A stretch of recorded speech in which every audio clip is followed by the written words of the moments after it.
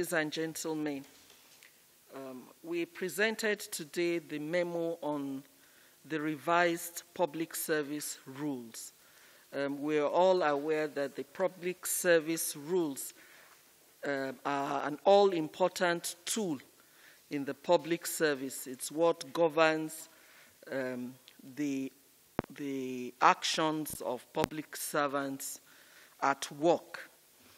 The last time these rules were revised was in 2008, and so we recognize that the revision was long overdue, and so we put everything that we got into it to ensure that we did the revision. These rules ideally are supposed to be revised every 5 years, but this has taken more than that for us to get the revised PSR 2021. In doing the revision, we had a lot of stakeholder engagements. There was a circular that was put out for calls from different sectors and from various groups that wanted amendments to the PSR. We set up different committees to look at what we got, and finally a technical committee that consisted of permanent secretaries, serving and retired, and directors were put together to look at the zero draft that we got. After they reviewed it, we took it to the National Council on Establishment. At the National Council on Establishment, the essence of the PSR was approved. However, there were some revisions that were supposed to be made before making it public. Those revisions have been done, and so we brought it to the Federal Executive Council this morning for approval, and we got approval for it. Some of the revisions that we made, the first thing was that the 2008 version had 16 chapters. Meanwhile, the 2021 version now has 17 chapters in it. The chapter on APA and promotions has been replaced by a new chapter on the new performance management system that has been introduced into the public service. There's also a chapter that has also been reinvigorated, the chapter on training. This is an all-important chapter because of the importance that training has in the public service. We also have a new chapter on virtual meetings. You recall that there was a policy document that was approved by the Federal Executive Council. So we've put some of the guidelines from that policy document into the new public service rules. And so we have accepted virtual meetings as a tool to be used in service now. And there are some guidelines there. We've also gotten approval to include paternity leave. This is something that is new, and this is something that the unions in the service asked that we include, and luckily we've been able to include it. We've also been able to ensure that leave now is calculated based on working days, not on calendar days. That also has been approved. We also have introduced the transition from paper service to a digital service. So these are some of the new things that are in the new PSR that has just been approved by the Federal Executive Council. Thank you.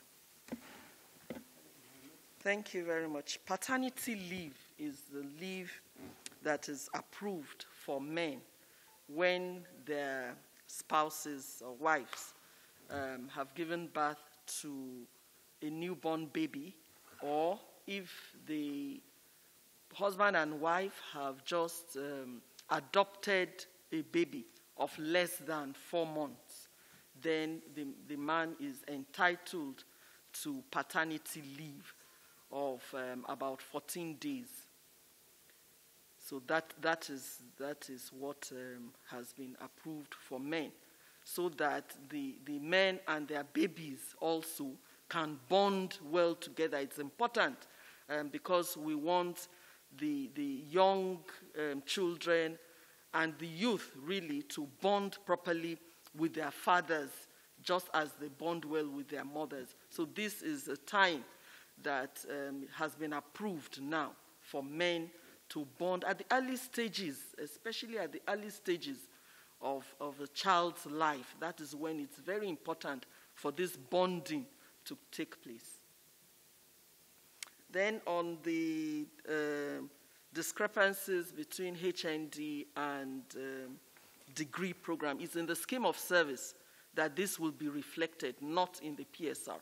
It's the scheme of service that describes entry points and things like that. And currently we're reviewing the scheme of service. It's just that we did this first and then we'll do the scheme of service. So that's where that will be reflected. And the difference between the new performance management system and the APA, we all agree that the APA system has become obsolete because now nobody looks at performance, and you just score, the supervisor just scores and gives everybody a uniform mark of 10 out of 10. But the new performance management system is based on everybody's targets. You would look at the objectives of your ministry or your parastatal, and from the broad objective of your ministry, you will determine your targets, which must be related to the objective of your ministry. And then you discuss it with your supervisor. There must be an agreement between the officer and the officer's superior that, yes, these are the targets that you're going to work on in the first year. And based on that, there will be quarterly appraisals. Have you met your targets? If you haven't met your targets, why haven't you met your targets? What is it that you need that will enable you meet your targets? What trainings? Even sometimes you can recommend the training that you need to help you to do your work better. So it's a completely different thing. Officers from the Office of the Head of Service have been going around to ministries to describe this process and also to teach officers on how to set their own objectives. So I'm sure they will come to your ministry very soon, but we've been around about 12 ministries as at today, teaching them, and at the end of the day, everybody is expected to submit their own targets so that we're sure that civil servants know what this entails. But right now there's a transition period. We cannot transit everybody at once. We have pilot ministries that we're working on that for 2022 will not use APA anymore, and gradually we will continue until the APA becomes completely extinct. Thank you very much. Thank you. The Honorable Minister of State Education, who stood in for the Minister of Education, presented 2 memos today. One was for the approval for the procurement of a landed property for the residence of the Vice Chancellor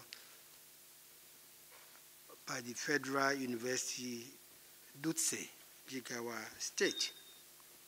This was a very short memo which actually sought Council's approval to provide accommodation for the Vice Chancellor, and of course it means the university was purchasing a property in Dutse, which will serve as the official accommodation of the Vice Chancellor.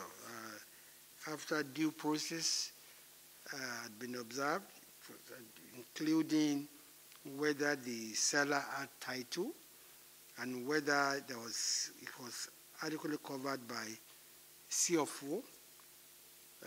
The council approved that a property be purchased for the sum of 161 million naira, 161,250,000 naira, including of 7.5% VAT, with a delivery period of 2 weeks for the Vice Chancellor, official residence of the Vice Chancellor of the University of the Federal University of Dutse, Jigawa State. The second memo was actually a memo asking for the augmentation of some 5 contracts at the university, at the Nnamdi Azikiwe University in Awka, in Anambra State. The significant thing about this contract is the fact that these were contracts that were awarded by the university itself, some in 2007, some in 2010, some in 2012, and some in 2015. But due to the inability of the university to execute these projects for reasons ranging from lack of funding to other sundry reasons, they appealed to the federal government to help complete the contract, to help complete the contract. Of course, the contract, which was then awarded at the sum of 2 million, sorry, which was then, awarded at the sum of 2,513,991,695 naira, due to contract variation, cost of material, etc., is now been jacked up to 4.6 billion naira. In other words, the federal government is making available to the Nnamdi Azikiwe University the sum of 2.1 billion naira to augment the contract which they awarded between 2007 and 2015, which they were unable to complete. The 5 contracts are: 1, construction of students' hostel type D at Awka, which was augmented in the sum of 120 million. Construction of students' hostel type A at Nnewi, which was also awarded, which we had to provide an extra 385 million naira. Construction of students' hostel type A at Awka also. Here we provide an extra 104 million naira. And then construction of faculty building for physical science and biosciences in the sum of 1.2 billion naira, raising the contract sum from the original 993 million to 2.243 billion. And finally, construction and completion of a mini stadium complex in favor of another contractor, which we had to augment with the sum of 510 million, naira. Well, like I said, it must be noted that 8 projects were earlier awarded by the Nnamdi Azikiwe University between 2007 and 2015, and they were unable to complete this, so they appealed to the Federal Ministry of Education, and they were accommodated under what is called, I think it's called need assessment. It's one of the intervention funds that the Federal Ministry of Education makes available to assist the educational institutions all over Nigeria. So the council approved that the sum of 2.1 billion naira, be given to the university, to the Nnamdi Azikiwe University, Awka, Anambra State, to enable them complete 5 of these 8 projects. The Honorable Minister of Communication presented the memo today, and that memo was to seek Council's approval for the award of contract for the provision of project management services for the implementation of the local area network infrastructure upgrade project in identified ministries, departments, and agencies in favor of Knowledge Resources Limited in the sum of 847,502,000, inclusive of 7.5%. And this is to be delivered within a period of 12 months. You know that, earlier before now, Council had already, through an intervention project, approved money for the upgrade of infrastructure of the land area networks. The purpose of this is to improve our communication infrastructure between ministries and between ministries, departments, and agencies of government. This shows at the memos presented by various ministers today, which Council has actually approved. I thank you very much.